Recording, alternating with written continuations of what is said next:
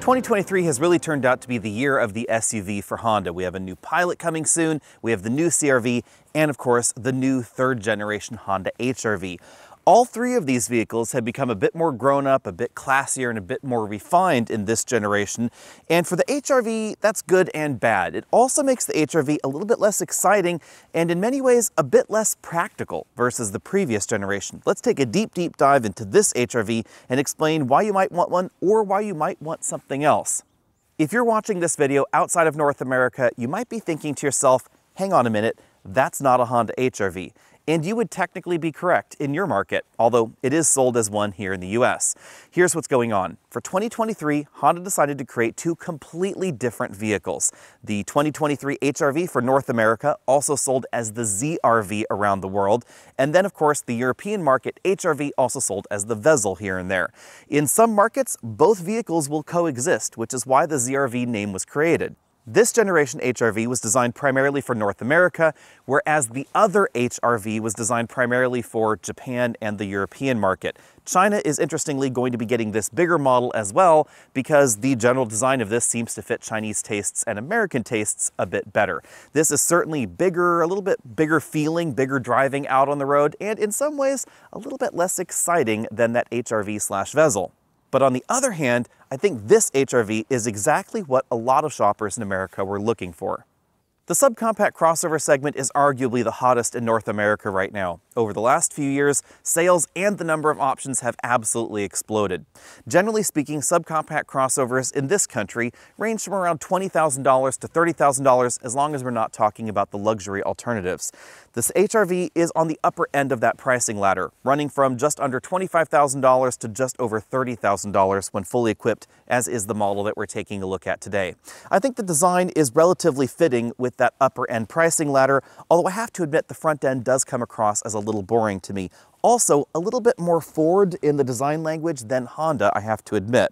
We have full LED headlights up front, but oddly, no fog lights down below. There's definitely a decent amount of cheese grater going on right there, and the overall design is definitely more blunt and more upright than we've found in previous generations of the HR-V. As you move around to the side, you'll notice how radically different this generation HR-V is. First thing you'll notice is the size. It is 179.8 inches long, nearly 10 inches longer than the outgoing model. It's the longest in the segment and nearly as long as a CX-5. So subcompact crossover probably ought to be in air quotes when we're talking about the HR-V. The form of the vehicle has also changed. You'll notice that longer hood profile up front. It really gives this kind of a station wagon-y vibe. We have kind of a narrower greenhouse than we had before, slightly higher belt line, but importantly, the roofline is a little bit higher than the outgoing HR-V. So even though this looks sleeker and lower to the ground, it's actually a little bit higher. Adding to the sort of Subaru Outback vibe that sometimes I'm getting from the HR-V, we have more of a sloped rear hatch here, and the seating position is definitely more reclined than we found in the previous HR-V. Sometimes auto manufacturers go in different directions with their products even when they're redesigning them at the same time, and the HR-V and Pilot are good examples. This certainly doesn't have the boxy, ruggedy looks that we find in the Pilot, but oddly enough, it has things that we don't find in the Pilot, like full LED taillight modules, including the amber turn signal. I have no idea why we get full LEDs here and then not full LEDs in the much more expensive Pilot. But I have to say, they really dress up the back of the HR-V, and they certainly make it feel more premium, something that Mazda has really done well in their vehicles as well. They often have full LEDs all the way around the vehicle, and it really does give vehicles like this and the smaller Mazdas more of a premium feel versus something like a Corolla Cross, which definitely has sort of cheesy feeling tail lamps in the back. As we see in the rest of Honda's lineup, they're a bit more aggressive at bundling active safety tech on every version of the HR-V than some of the key competitors in this segment. You'll find autonomous emergency braking, road departure mitigation, adaptive cruise control, auto high beams, lane keeping, and the traffic jam assist standard on every version of the HR-V. Optional is the blind spot monitoring system. You'll find that on the EXL trim and above. I wish that was standard on the base version, and low-speed braking assist, that's only on the top-end trim that I'm driving. Also found only in the top trim are front and rear parking sensors. The backup camera is of course standard, but I wish the parking sensors were available on other trims of the HR-V because they certainly make city parking maneuvers a lot easier. A lot of folks were hoping that this generation HR-V would gain a hybrid system to help it better compete with the Corolla Cross Hybrid. Well, outside the US it does, but here we just have Honda's trusty 2-liter 4-cylinder naturally aspirated engine. This produces 158 horsepower and 138 pound-feet of torque. That's definitely a bump over the previous generation. It's still mated to a continuously variable automatic transmission, and you can choose between front-wheel drive or all-wheel drive. But fuel economy is a little bit lower than the outgoing model. 27 miles per gallon when equipped with all-wheel drive like I'm testing, 28 if you choose the front-wheel drive model.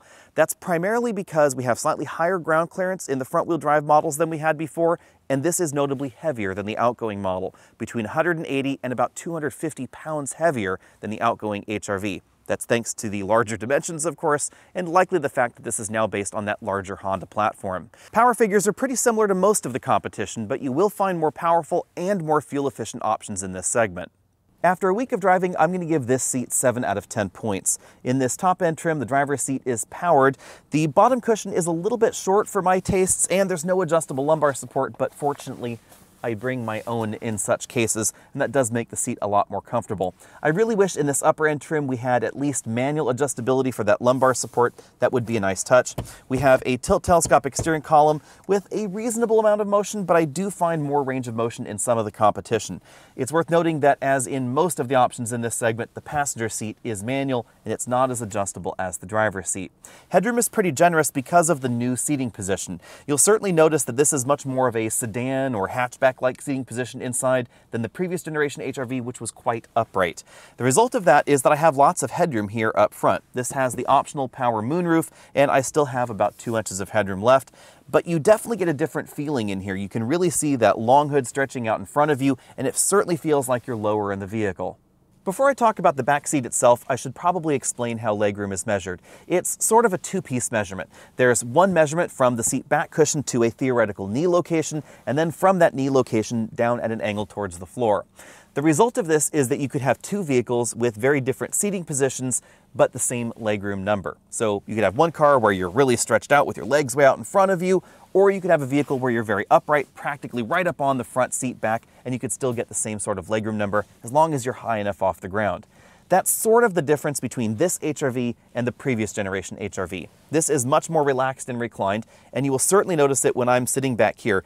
That front footwell is quite a long way away, and the seat bottom back here is a little bit closer to the floor than it was before. Kids are likely going to be happier with that because their legs aren't going to be dangling in the air, but adults are going to find a definite lack of thigh support back here. And depending on how you want to sit up front, you could get more or less legroom in the back versus that previous generation HR-V.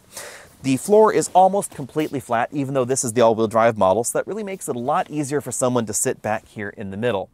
It's worth noting that this is wider than average for a subcompact crossover in the US, so it's much more likely that you're going to be able to squeeze 3 people back here or put a child seat in the middle and then someone on either side versus some of the really small options in this segment. The rear seats fold in a 60-40 fashion. There is a lever right over there, but we no longer have the magic seat that the HR-V and the Fit were known for. That particular feature appears to be incompatible with the HR-V because of where the gas tank is located, and it does compromise that space that we formerly found underneath the rear seats. The former HR-V was an engineering marvel when it came to packaging efficiency, or the amount of space you get on the inside versus the size of the vehicle on the outside. This HR-V is more average. We get 24.4 cubic feet of storage space back here, definitely high for the subcompact segment, but that's only marginally better than the outgoing model, even though again, this is a full 9-point-something inches longer. Some folks might be disappointed by that, but I don't think it's a problem because this is a pretty big cargo area, and as you can see, if I fold down the rear seats, they fold almost completely flat with the cargo area in the rear. Then I can lift up this load floor. It does feel a little flimsy, and I find some additional storage space with this big foam divider. I do wish this area was a bit more efficiently used, and then under that we have a temporary spare tire. Personally, I would love to have seen Honda incorporate the jack and other things in an insert in the spare tire and then give us a 2-stage load floor like we find in some of the competition, but as it is, this is still a very large and accommodating cargo area. As we look around the interior, keep in mind that we are in the top-end trim, so obviously there are things in here you won't find in the base model, like the power moonroof. One thing I didn't expect to see in the ceiling are these, I guess you'd say, airline-style LED reading lights for the back seats. Those are really an elegant touch. From this angle, you can see those rear seats folded almost flat with the cargo area in the back. We have height-adjustable shoulder belts and height-adjustable headrests for the front passenger. As you'd expect out of a top trim, we have leather upholstery in here. Moving over to the front doors, we have a soft touch armrest with kind of an hourglass style shape going on there. Below that, we have bottle holders in the door, and you can see the sort of wavy texture going on that hard plastic lower door panel. That's to enable the door to be a little bit lighter, give it some extra structure, but also kind of a different feel. We also have hard plastics, just as you'd expect in an inexpensive vehicle like this entire midsection of the door, and then soft plastics right on top of that. Moving over to the dashboard, we find the latest Honda design language applied to the HR-V. The design of the cheese grater section is essentially the same as the Civic and a little bit different than we find in the upcoming Honda Accord. I have the same concern with this as I do in the Civic and the Accord, and that is it's kind of difficult to clean behind there, especially if you live in a dustier area. You can blow it out, but that's about all you can do. On this side, we have a pretty decently sized glove compartment. I was able to fit an 11-inch tablet computer inside, and then we have soft touch materials around the dashboard. They're actually stitched. You can see the stitching right over there on the passenger side. We also get some stitching on the other side of that center dashboard piece. You can see the engine start-stop button there, and then the air vent. You can see that the vanes are completely under that cheese grater section. You open and close it and direct it around with that little tab. Moving out from there, we find one of two different infotainment systems. It supports wireless CarPlay in this top-end trim. The other models are going to get a smaller 7-inch display, but positioned in the same location in the dashboard. I appreciate that Honda still gives us some physical buttons on the left side of the screen, home, back, a physical volume knob, and track forward button here, but the graphics don't feel quite as modern as some of the competition. Moving further down the dashboard, we find the controls for the dual zone automatic climate control. Single zone is standard, dual zone is optional. Then we have the buttons for the heated seats right over there. We have a wireless charging mat in this trim, the USB interface for that infotainment system, two pretty big cup holders right there, and then a console shifter.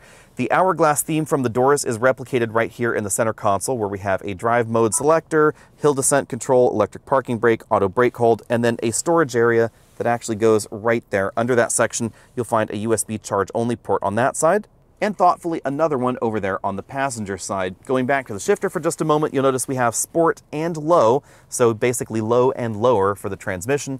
Moving back there, we have a padded center armrest with a surprisingly large amount of storage area. Something that the HR-V has always been known for is storage practicality, and that does appear to continue at least in this area of the vehicle. On the driver's side, we find a standard partial LCD cluster. So on the left side of things, we have a 7-inch LCD, then we have a physical speedometer to the right of that. The steering wheel should be very familiar if you've been inside any recent Honda. The only difference between this and some is that we don't have any paddle shifters on the back of the steering wheel. We have infotainment controls on the left side, along with this home and roller control that control that multifunction LCD, and then the controls for the adaptive cruise control and lane centering system on the right side. Now it's time to get the HR-V out on the road. First, let's talk acceleration.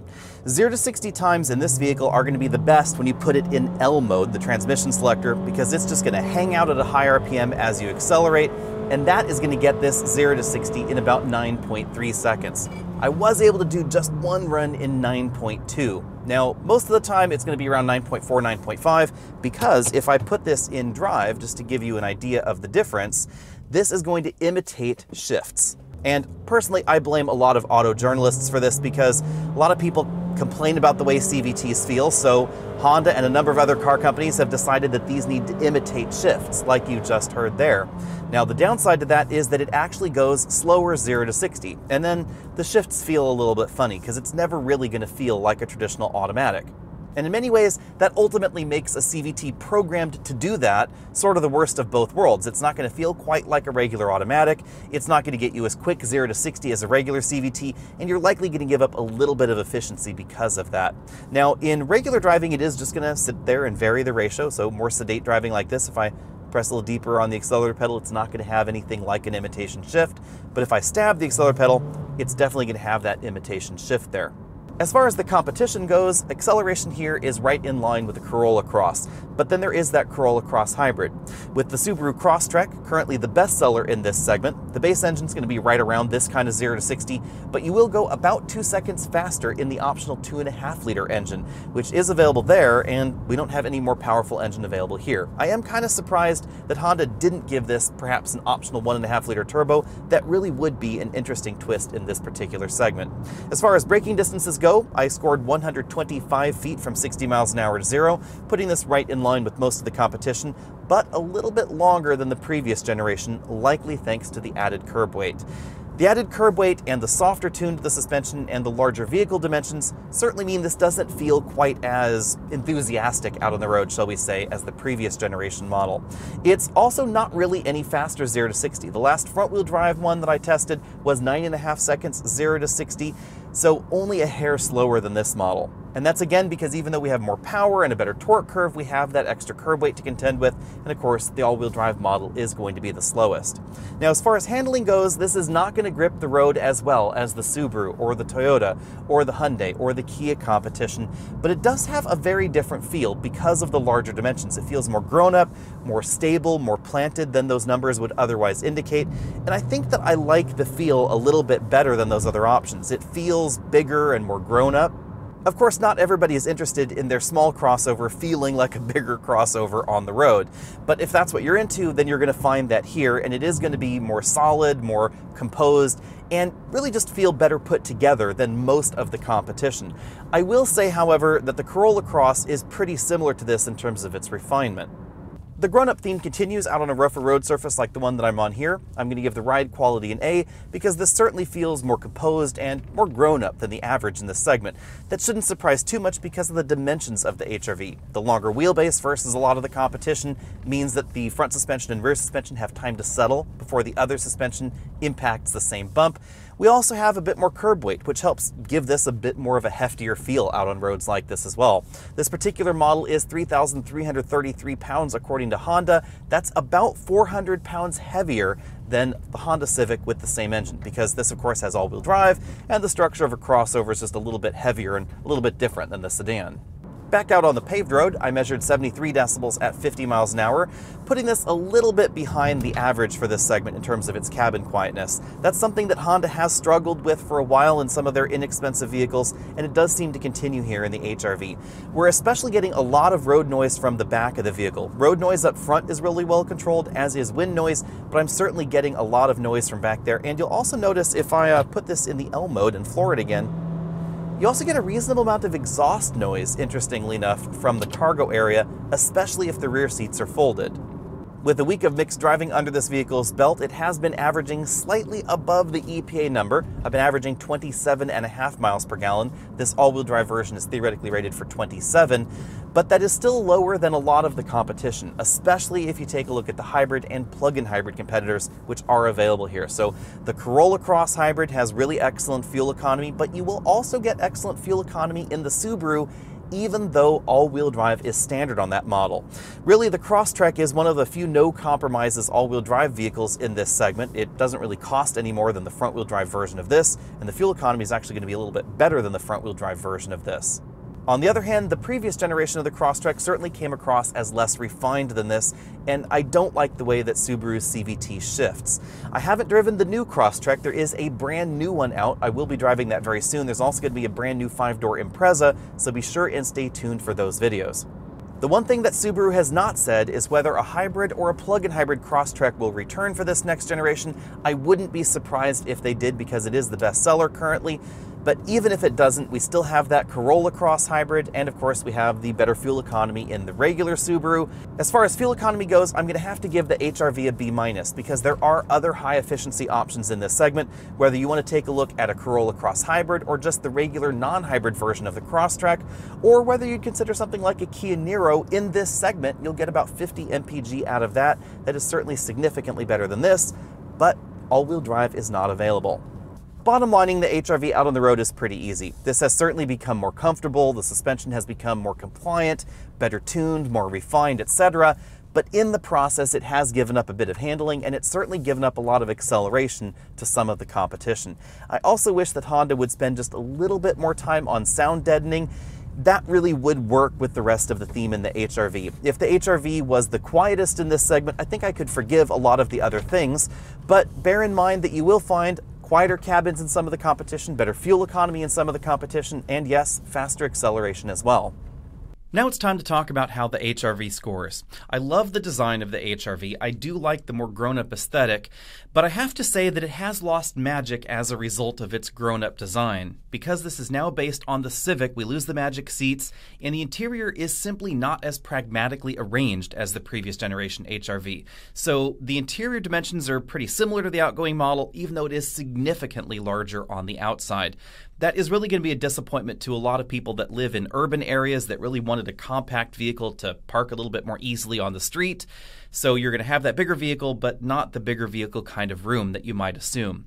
I also love the Civic quality parts on the inside, although some folks seem a little bit irritated that there is so much samey-sameness going on with Honda's design language lately. Because we have that same Civic design language in this, and of course in the CR-V and in the new Accord as well, there is a common aspect that's a bit of a bummer, and that's the ease to clean behind that grate on the dashboard. After a week with these vehicles, and I've noticed this as well in the CR-V, etc., a lot of dust ends up back there, and there's just no good way to get it out. You can use, a can of compressed air or an air compressor to try and blow it out, but if the dust ends up sticking in there for too long, it's going to be a real bear to remove. Now, I do love the simple pricing scheme. We're going to talk about that in a bit. And the HRV has pretty good projected reliability. Yes, even though it does have a CVT. For this generation HRV, Honda really narrowed the pricing window down. It starts at $23,800 and ends at $29,745. That is one of the lowest top-end prices in this segment because there are just 3 ways to get your HRV. And you choose your color, and you choose whether you want all-wheel drive or not. That's really all there is to select. We just don't find the same level of variation, the same level of gadgets, features, functions, or more powerful engines that are available in some of the competition. And that's really obvious when you take a look at the pricing range here. The Crosstrek goes up to $31,890, and that's not including the available hybrid because there are essentially 3 different engines. The base engine, a 2.5-liter engine, and then the hybrid. Now for 2024, we don't know exactly how much that Crosstrek is going to cost. I expect it to be really close to the pricing on your screen, but some of those details are going to happen a little bit later because that model is going to go into production the first quarter of 2023. So if you're looking at these prices, this is the old model. If you want to know about the new one, probably add about $1,000 to what you're seeing on your screen. Also a bit of a wild card is the upcoming Corolla Cross Hybrid. We don't have any pricing detail on that. It's probably going to cost around $28,000 to $29,000 starting. So less expensive than a Crosstrek hybrid because it's not a plug-in hybrid, it's just a regular hybrid. Now we also don't have any visibility on whether or not a Crosstrek hybrid or plug-in hybrid is going to come back. You can bet that it probably will, but it's probably going to be about a year after we see the all-new Crosstrek. Interesting twist on this list is the Volkswagen Taos, which is, depending on how you look at it, the 4th or the 6th best seller in this segment. That's because the Bronco Sport and the Jeep Compass sell better than the Volkswagen, but they're a lot more expensive than any of these options. They both start basically around $30,000, go on up to $45,000, so they're not quite the same thing as this group of 4. The Volkswagen Taos has generally been selling at a bit of a discount, so even though it starts at $24,155, you'll probably be able to get it more like $23,000 or $23,005, at least a little bit of a discount. What makes the Taos interesting is that it does not use a continuously variable transmission, like pretty much everything else in this segment seems to.